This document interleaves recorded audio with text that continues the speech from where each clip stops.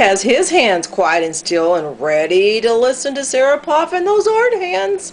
All right, great job, Jimmy.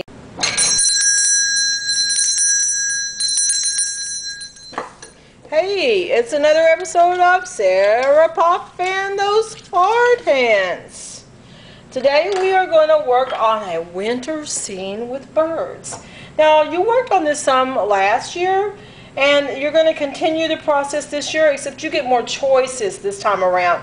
You get to put those birds in any kind of direction that you want to, and you're putting them on the limb instead of on the hill.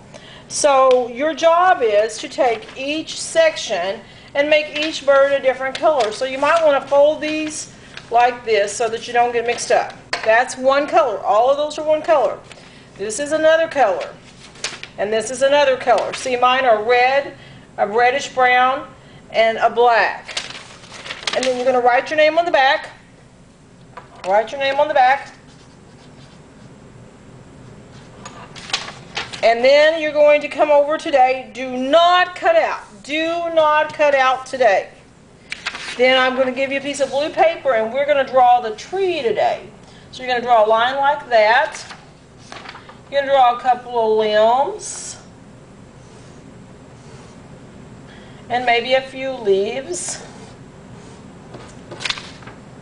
Now you're going to need to color in with a brown marker.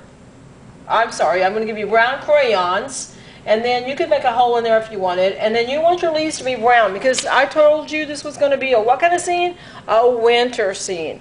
So we will do these two things today, the tree and the birds. Next time you come, you will cut these out. I will show you the paper that shows different ways they could be standing, and you may glue them on next time. So this time, color and draw the tree. All right, this is Sarah Puff and those art hands. You have a great day now.